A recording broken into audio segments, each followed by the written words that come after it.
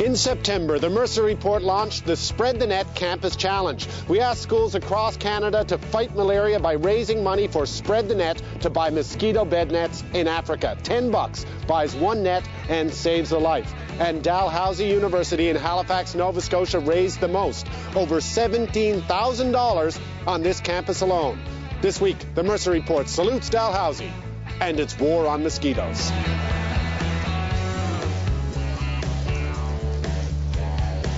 Okay, now I'm standing here with the three students who spearheaded the Spread the Net Dalhousie campaign. Hello, how are you? What's your name? I'm Hillary. Hi, Hillary.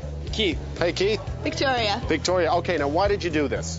I was watching The Hour when George interviewed you, and I got excited, and I called Victoria, and then we hooked up with Keith, and we decided we could do this, and it wouldn't be that much of a challenge. So. Now, what's amazing is, we announced a while ago that you guys had won when you had raised your, what's the total again? $17,000. And yet you're still here selling T-shirts. You're still raising money. Right. Beautiful shirts as well. Look at that. Nice. What's your name? Liam. Hi, Liam. How are you? How about right there? Beautiful. There you go. Yay. Thank you. Thanks for supporting Spread the Net. No, I want a hug. Yes. Thank you. Now, who made the shirts? It's a company called Apathy Attire. And they're a local company? So that's actually your own shirt there. This is mine. Yeah, I get to take this one. Yes. Excellent. Thanks very much. I'll make sure I put $20 in the bin. Thank you. Okay. Thank you. And this is Mike Tipping. He's president of the Student Union here at Dalhousie. Hello, Mike. How are you? Good. Very good. Congratulations. Thanks a lot. Good school. Well, we raised a lot of money for bed nets, yeah? Yes, you did. Now, tell me about the school. How many students? Got about 15,500 students. That's huge. It's big for the Maritimes. Mm-hmm. What about alumnus? Any famous alumnus we should be aware of? Oh, we got a ton of famous alumni. Okay, so these are the yearbooks. What do we got here? Well, this appears to be a young Scott Bryson. Look at that shot. Destined for the opposition benches right there. Look at that. Oh, Alexa McDonough. Alexa Ann Shaw, as she was known then. Look, she's a hottie, isn't she? Who would have guessed a man with hair like that would grow up to make about $250 million and make Stephen Harper's life miserable every single day? Look at that. Danny Williams, Premier Newfoundland and Labrador. He parts down the middle now. Probably a good development. And I've just bumped into Mike Paris, who's the president of the Law School Society, and I'm thrilled to bump into you for two reasons. One, the law school made a great contribution to Spread the Net. Yes, we did. And plus you have a yearbook that the nation has to see. Yes, now, what is this? This is the Dalhousie Law School yearbook from 1989. 1989. Good year. Exactly. Good year. Who went in 89? Well, I think we all know him better as Peter, but back then he was going as Pete. Pete McKay. Pete McKay. Good old Pete. Oh, look, there's a picture of Pete McKay. Now, you can always tell how popular a student is if they have their picture in other parts of the yearbook. Isn't that true? Absolutely. Is that him there? That's him there. Yeah. I don't understand what's happening in that photo. What's exactly... I don't know. Is that an interrogation of some sort? It looks like there's a giant...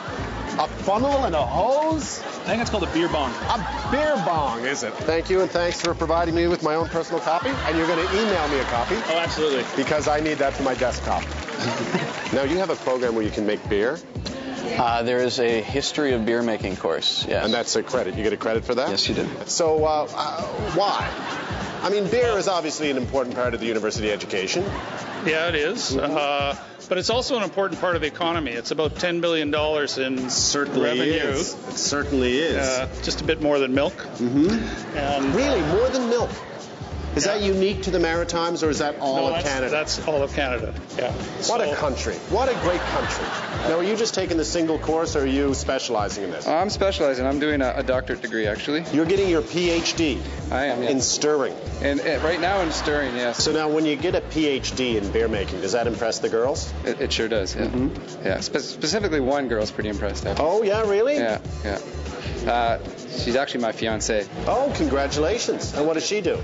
Well, actually, I met her here. She was doing her master's in this... No, she has her master's in beer and you have your PhD. That's right. Master Made in Brewing. That's one of the most beautiful things I've ever heard in my life. Well, congratulations to you and your fiancée. Thank you. And I hope you make a lot of beer together. Well, we'll do.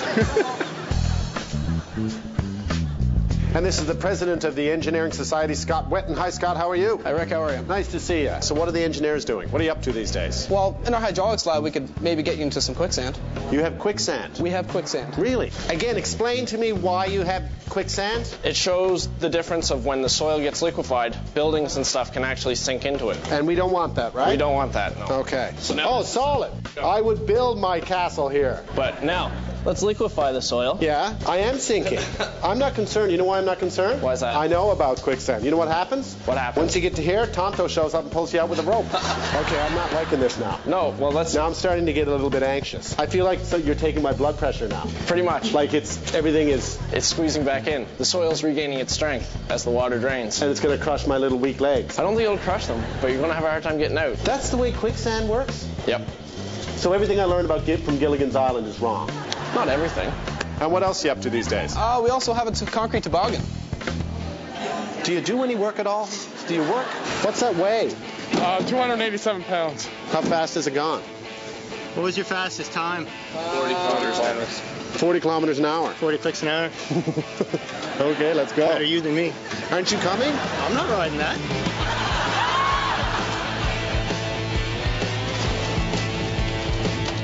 Oh, my. Oh, that's cold. Oh, my goodness. Didn't your mother ever tell you, don't sit on the cold concrete, you get the cold right up through you? I do nothing, right? Nothing, you'll be good. Okay. Hold on. No more right, guys. And we're aiming directly for a tree. Yeah. Hopefully the brakes will work, though. That's okay. The hospital's just right there. Okay, let's go. There we go. Oh, there we go. Oh. We're heading for a jump. We're not going to hit a tree. We're going to go through a tree. Oh, no, the tree.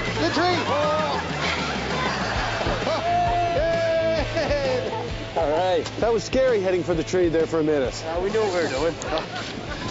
They're crazy. Back inside maybe.